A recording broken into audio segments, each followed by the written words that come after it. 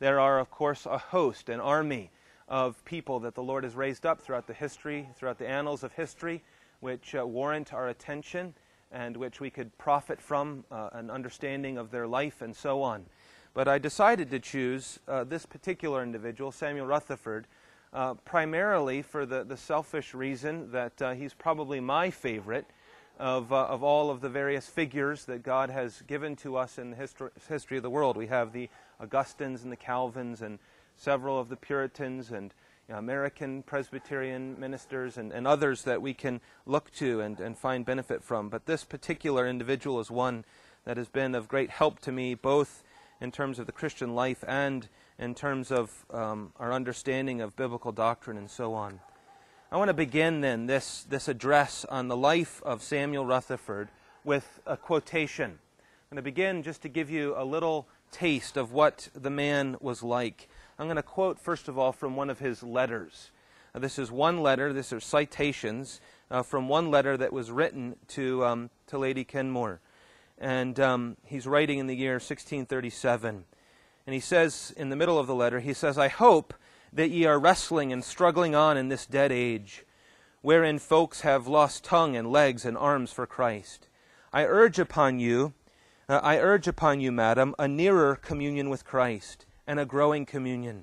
There are curtains to be drawn by in Christ that we never saw, and new foldings of love in Him.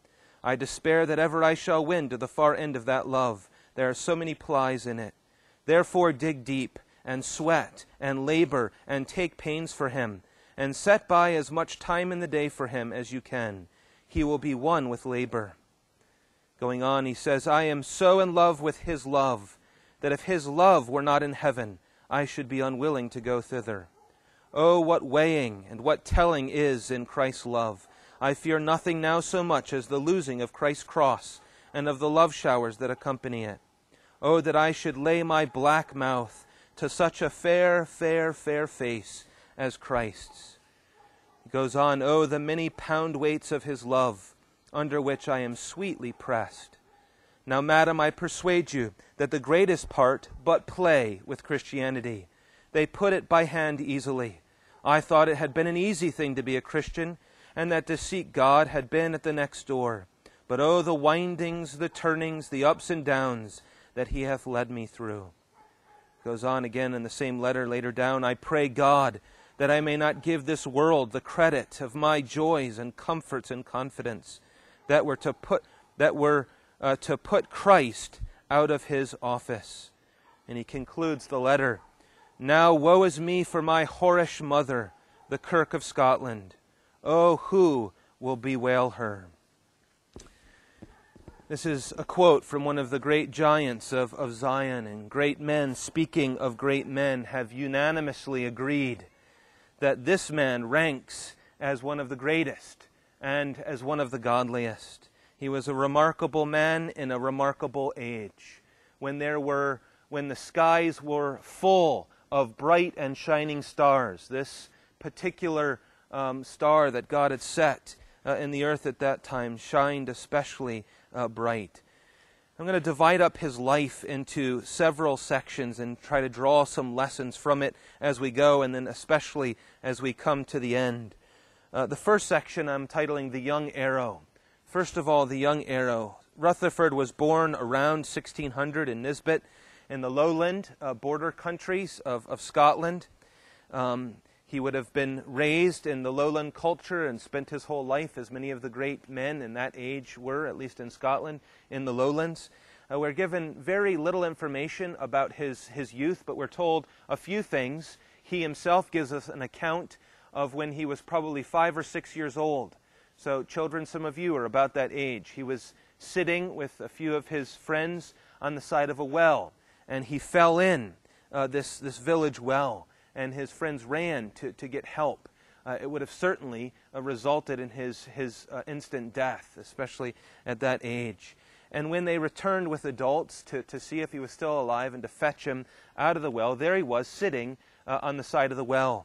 And when they went up to ask Rutherford what happened, he said, "A bonny white man came and drew me out of the well." No doubt a reference, as we have in Hebrews 1, to the angels which the Lord gives charge to minister his people, to his people. He graduated in the village or the local school that he was in, and then he went on to the Edinburgh University. He graduated there in 1621.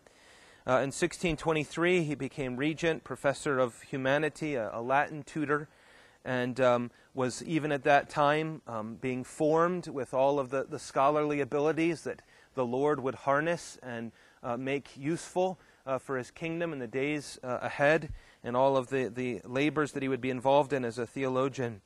We're told that his conversion, or references lead us to conclude that his conversion was probably in his early 20s or mid-20s, maybe around 24, after his resignation from being a professor. And so at about the age 24, later he looked back on that time and said that he had wasted a quarter of a century outside of Christ that could have been used to apply his strength to serving the Lord.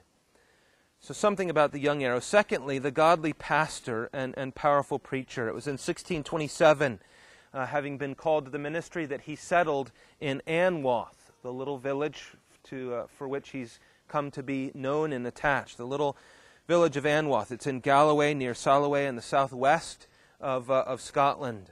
It would have been a scattered, rural, hilly district. We're told that he preached his first sermon on the text, John, the Gospel of John, chapter 9 and verse 39. And Jesus said, "For judgment I have come into the world, that those who do not see may see, and that those who see may be made blind."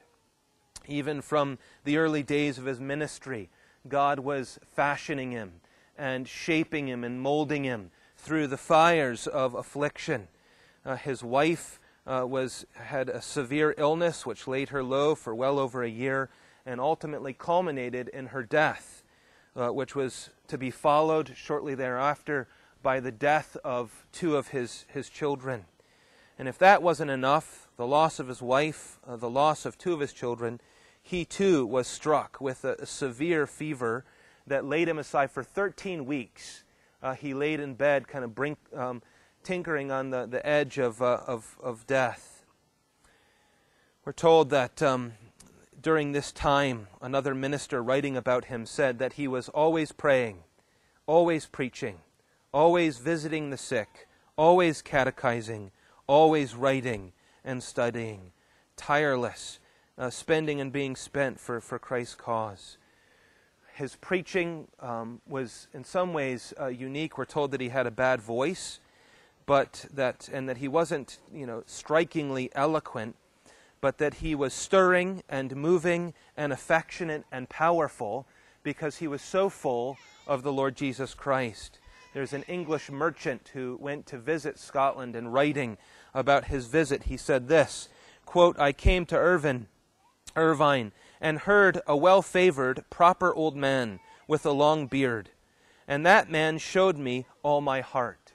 It's a reference to David Dixon. "Then I went to St. Andrew's, where I heard a sweet, majestic-looking man, and he showed me the majesty of God." It's a reference to Robert Blair. "After him I heard a little fair man, and he showed me the loveliness of Christ." And that was a reference to Samuel Rutherford. We're told that especially during communion seasons, that Anwath drew large crowds which came to hear this man preach about Christ crucified. The same minister writing earlier said of Rutherford, quote, "Many times I thought he would have flown out of the pulpit when he came to speak of Jesus Christ. He was never in his right element, but when he was commending him." We're told that he fell asleep talking to the Lord Jesus Christ in prayer, and that sometimes his dreams were even full of Christ and of his love. And despite his valiant labors, despite all of his ardent labors among the people in Anwath, we're told that there was little fruit in his ministry at that time. He himself describes it as, quote, "a spiritual winter in Anwath." And even the roof itself, the building was in disrepair, the roof was leaking. The structure of the building reflected what the people themselves were like. He had little to no fruit.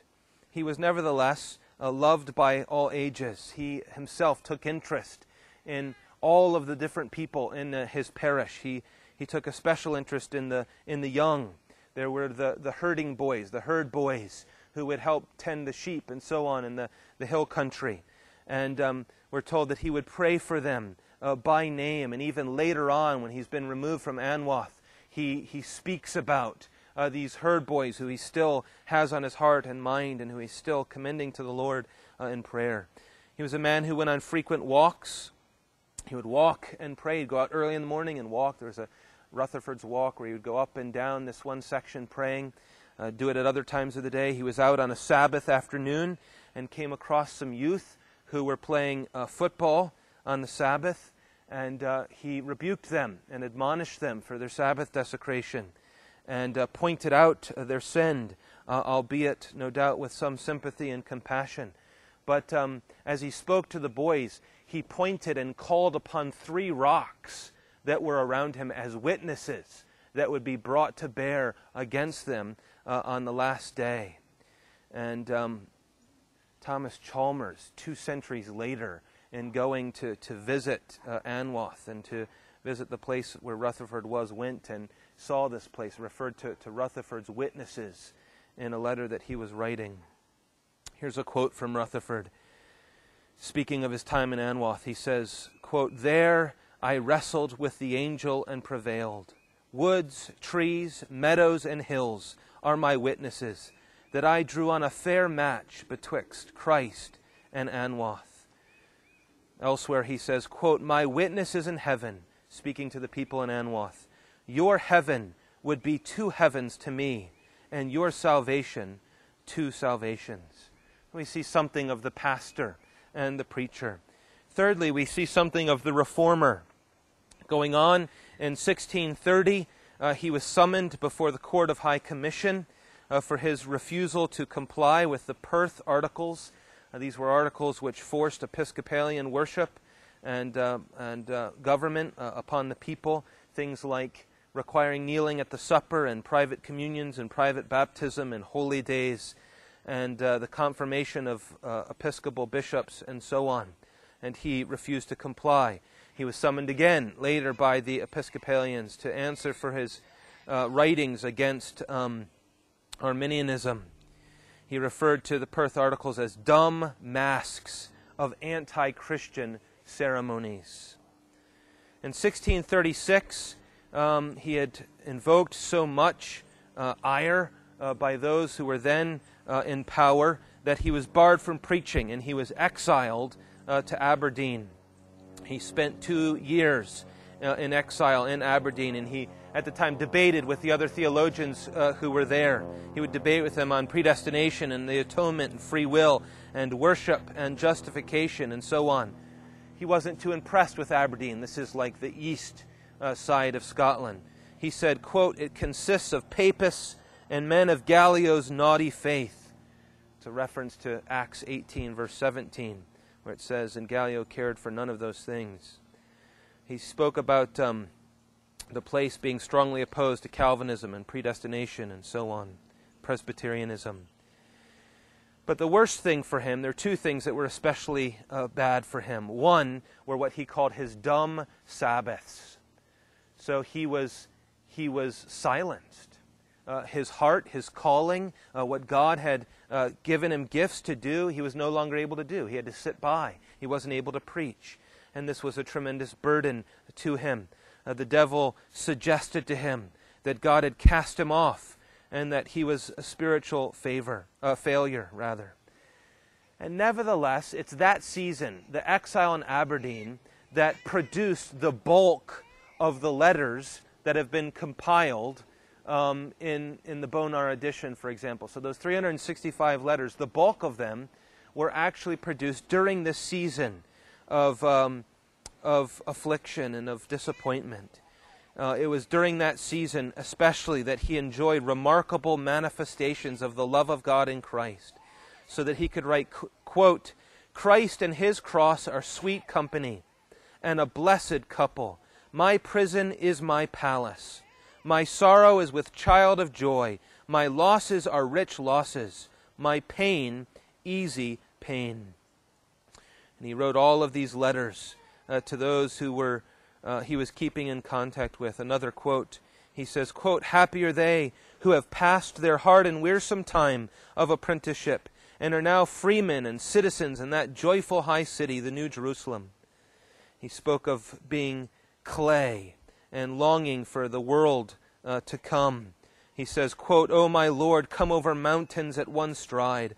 Oh, if he would fold the heavens together like an old cloak and shovel time and days out of the way and make ready in haste the Lamb's wife for her husband." And so you can see how the Lord was schooling him in the sweet things of communion with God in the midst of that difficulty.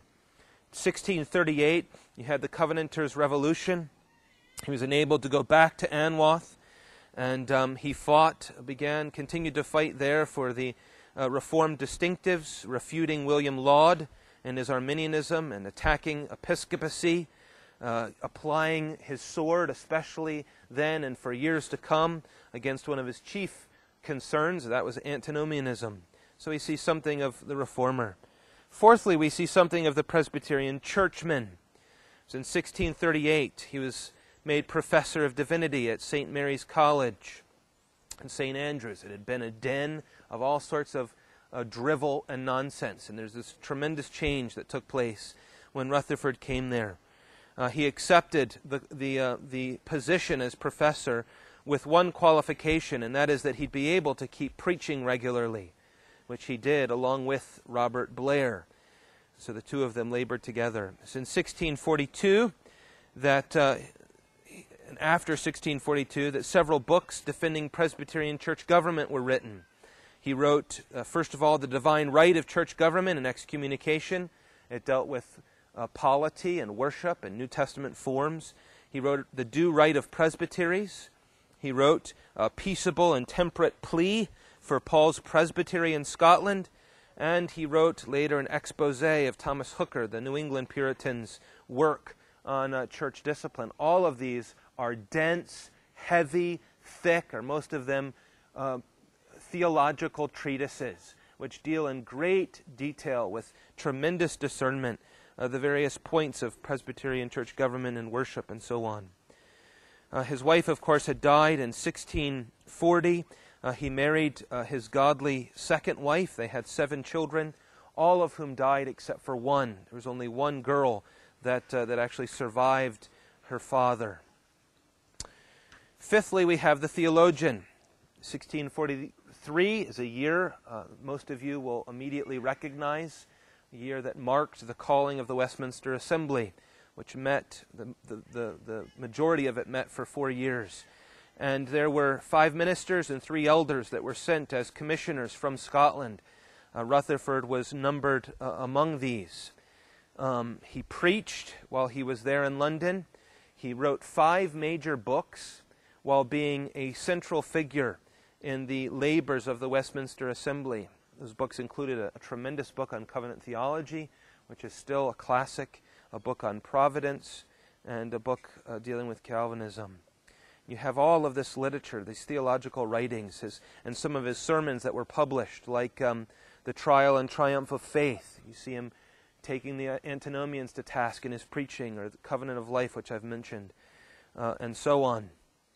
He had a dominant role at the Westminster Assembly, entering into the debates. He was on several of the significant committees. He, along with George Gillespie, his junior friend, who was 30 years old, the youngest of the commissioners at the Assembly.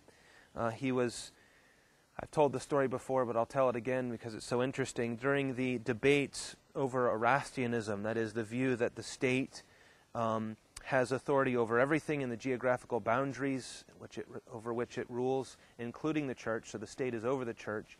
This was a very significant theological position held by several in the 17th century in England. Well, Gillespie ended up being the figure God used to defeat that. Selden was called the Goliath of Erastianism. It's an older fella. And he's on the floor and he's debating and basically just has these overwhelmingly powerful arguments. And a few fellows get up and try to take the axe, and it's just bouncing off the tree. They're able to do very little. Finally, Rutherford wrote on a slip of paper and handed it to Gillespie in the hall, and it said, "De lucem Domine." Or no, it said, get up. Sorry, I'm jumping ahead. It said, you need to get up for Christ's cause, for Zion's cause. You need to get up and defend the crown rights of King Jesus. So Gillespie gets up, and without a note, we're told, he went through every one of Selden's arguments and refuted them one by one, and then following that went through and established irrefutably the biblical position, the Presbyterian position. And he sat down. And Selden, this older and learned fella, said, "That young man has undone the work of 8 years," in one speech. And so Rutherford, Gillespie had been sitting there taking notes, and Rutherford said, "Let me see your paper." And when he showed him his paper, it said, "De lucem Domine, de lucem Domine," written down the page. "O Lord, give light, O Lord, give light, O Lord, give light." He'd been writing it over and over again. So he's engaged as a theologian in the Westminster Assembly and in his writings. It's interesting that he was in the committee that drafted the catechisms. There's in Edinburgh University archives, there's a copy, what appears to be a copy of the Shorter Catechism in Rutherford's handwriting. We also have another fat book, Christ Dying and Drawing Sinners to Himself, which speaks about the law and the Christian, really, really rich material that's to be found there as well. He speaks about the free offer of the gospel. Rutherford, understanding the free offer, was able to say, quote, he's speaking about the warrant now, the warrant. He says, "There is as much warrant for the reprobate to believe the gospel as the elect." In terms of warrant, the warrant of faith, there's as much warrant for the reprobate to believe the gospel as the elect. Sixthly, we have the political theorist. If you mention the name Rutherford, and if people know about Rutherford, they think of one of two things. Rutherford's letters, which are one of the choicest pieces of devotional literature bequeathed to us in the history of the world. And secondly is his book Lex Rex. His book Lex Rex, The Law and the Prince, Law and the King, is also one that is well known. That was written in 1644. And it was bold of Rutherford, because basically he was taking on all of the modern notions, and he's saying we don't owe implicit obedience to a king, to the ruler.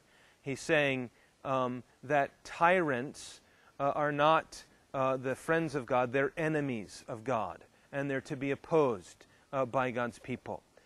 He was laying out principles like there is a place for the populace to rebel against the ungodly, blaspheming tyrants who are over us, and so on. And so he's expounding a biblical, a thoroughly and exegetically based treatise on what the Christian political theory should be. And this book had tremendous influence at the time. It's had tremendous influence subsequently. As many of you will know, there are those who say that Rutherford's Lex Rex had a very significant impact on early colonial American thought. And there's probably some truth to that, because Witherspoon was an evangelical who had come from Scotland, who taught at Princeton. James Madison was under Witherspoon's tutelage and some of the other fathers, and Lex Rex was used in the curriculum and so on. Sadly, it didn't have a significant enough influence on the colonial thinkers, at least in my estimation. In 1647, he went back to St. Mary's, was made principal there. 1650, he preached to the king, Charles II, on the duty of kings, and exhorted him boldly, fearlessly. In 1651, he was made rector of the university, and he had invitations from those in the Netherlands to go there and to labor among them. He turned down those because he had a heart for Scotland. We can't get into this, but during a division which took place in Scotland over Charles II primarily, there were two camps, the protesters and the resolutioners. He sided very, very, very vehemently with the protesters, and against the resolutioners, which included some of his friends like David Dixon and Robert Blair. He maintained that Charles II had made a hasty admission to the Solemn League and Covenant, and he and people like James Guthrie contended for a more rigorous and faithful attachment to the principles. James Guthrie, his friend, died on the gallows, a martyr's death, for his Presbyterian principles. In 1661, you have the restoration of Charles II again. The king had Rutherford's Lex Rex brought out and publicly burned. It was actually burned twice. It was burned in London, and it was burned in Scotland as well, at St. Andrews, I think. So they burned Lex Rex twice. It was not a popular treatise. There's a sense in which, Rutherford, as a political theorist, was radical. And the reason he's radical is because he's seeking to be biblical, and against the backdrop of a domineering and unbiblical state, speaking the truth sounds rather radical. And so he provoked a great deal of anger by the magistrates. He was not only was Lex Rex burned, but he was deprived of all of his offices. And then in 1661, he was summoned before Parliament, but the citation came too late. They had burnt his book again in 1661, first at Edinburgh, and then, here are the details, some days after, at his college in St. Andrews. So he's deposed of all his offices, and they summon him to answer before Parliament of the charge of high treason. So he's considered a traitor for his views. But he was already on his deathbed when the summons came. And on hearing it, he calmly remarked that he had got another summons before a superior judge and judicatory, and sent the message to Parliament, quote, "I behoove to answer my first summons, and ere your day arrive, I will be where few kings and great folks come." We're told about his deathbed that he would speak about heaven and speak about Christ in all these seraphic terms. 4 of his brethren, ministerial brethren, came to see him a few days before he died, and he said, quote, "My Lord and Master is chief of 10,000s of thousands. None is comparable to him in heaven or in earth. Dear brethren, do all for him. Pray for Christ. Preach for Christ. Do all for Christ. Beware of men pleasing. The chief shepherd will shortly appear." Again, he spoke, there's several quotes I'd love to give you if we had time, but on the last day of his life in the afternoon, he said, last words were, quote, "This night will close the door and fasten my anchor within the veil, and I shall go away and asleep by 5 o'clock in the morning." And so it was. He rested in the Lord that very night. Lastly, number 7, the man of God. And here we can draw some further lessons, I think, at least 4 lessons from the life of Rutherford. First and foremost, this man is known for his piety. Here you have the marriage, the beautiful marriage of theology and of godliness together. These two things are brought together: an astute, deep theologian and an earnest, eminently pious, humble, godly man.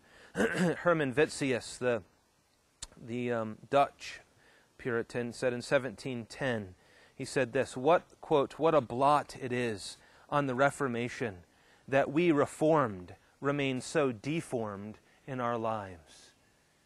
And it's against that Rutherford stands out so brightly to us for his eminent godliness. If you read his letters, and I have commended it over and over and over and over and over to various folks to get the unabridged edition of Rutherford's letters, you have a compendium of biblical devotion, of Reformed godliness that is second to none, at least in my estimation. You'll see shockingly familiar and affectionate language that will almost make you uneasy in terms of how he speaks of his fellowship with Christ. So there's few things I think we can draw. First of all, Rutherford is one who is so full of Christ. He says, quote, "I would be further in upon Christ than at his joys, where love and mercy lodgeth, beside his heart." He lived Christocentrically. He was absorbed with the Lord Jesus Christ. Really, to understand Rutherford at all, you have to understand his attachment to Christ. His political theory, his views in Lex Rex are really at root. The heart of it is an attachment to Christ. He's saying, we have Christ as King, Christ as Lord, Christ as lawgiver, and I will take great pains to preserve the place and the glory that belongs exclusively to Christ. And if magistrates will take to themselves what belongs to Christ, then we'll oppose magistrates. If other people take what belongs to Christ, then we'll oppose them. It's his attachment, his devotion to the Lord Jesus Christ that stands behind that. We learn biblical godliness, the exposing of our hearts and of ourselves. He says, quote, "There is as much need to watch over grace as to watch over sin." There's some maturity. Not just to be watching against temptation, but to realize that we're most vulnerable when we're strongest, when we have a lot of grace. We need to watch our heart especially at that point. He says, quote, "We live far from the well and complain but dryly of our dryness." He's saying, Christian, here you are, and there's a lethargy, and there's an apathy, and there's a deadness, and there's a dryness to your soul, and you're living, way away from the well. Duh. Those who are going to be filled and satiated with the things of Christ need to be living at the well. He says, quote, "There cannot be a more humble soul than a believer. It is no pride. It is no pride in a drowning man to catch hold of a rock." And holiness is his constant theme. You see it over and over. He would rise at 3 o'clock in the morning to pray. You read about the excruciatingly detailed self-examination, the way in which he ripped up his own heart before the Lord. Thirdly, we learn something about how to suffer. We learn something about how to suffer as Christians in the life of Rutherford. He says, quote, "The lentil stone and pillars of his New Jerusalem suffer more knocks of God's hammer and tools than the common sidewall stones." He says, "My faith hath no bed to sleep on, but omnipotency." He's saying, my faith is resting in the all-powerfulness of God. He says, quote, "Humility is a strange flower. It grows best in winter weather and under storms of affliction." Here is a man who knew affliction. His wife died, his second wife died, his children died, he suffered in the congregation, he's exiled, he's derided and called a traitor, he's condemned to death, and all of these things intensified his attachment to Christ and sweetened the degrees of grace that flourished in his soul. He had the fear of God. He had a passion for revival. He said, quote, "There is universal deadness on all that fear God. Oh, where are the sometime quickening breathings and influences from heaven that have refreshed his hidden ones?" He's looking for God to revive his church. He's looking for God to reform his church, to carry his church forward. When we visited Rutherford's grave, he's buried in St. Andrew's, next to the ruins of the cathedral there, right at the sea. Beautiful, beautiful spot, the graveyard. And you find his grave. Thomas Halliburton is buried next to him. And there's a long epitaph. I won't read the whole thing. But in the middle of that, there's this phrase which I've kind of latched onto, in a sense maybe adopted. It says, among other things, one of the phrases is, "For Zion's king and Zion's cause." Goes on, "Most constantly he did contend, until his time was at an end." For Zion's king and Zion's cause. That was the life of Samuel Rutherford. He spent his life for the Savior and for Zion, for the church of the Lord Jesus Christ. He gave everything in devotion to Christ and his kingdom. Well, you may be asking yourself the question, and with this I close. You know, if Rutherford were here, what would Rutherford say about himself? What would he say of himself? Well, I'll tell you. He gives us a description of himself. And this is what he said, quote, "A man often borne down and hungry and waiting for the marriage supper of the Lamb." It's a testimony that we all need. May the Lord help us to emulate, by the help of the Holy Spirit and by His grace, something of the gospel fruitfulness that's manifest in this remarkable life.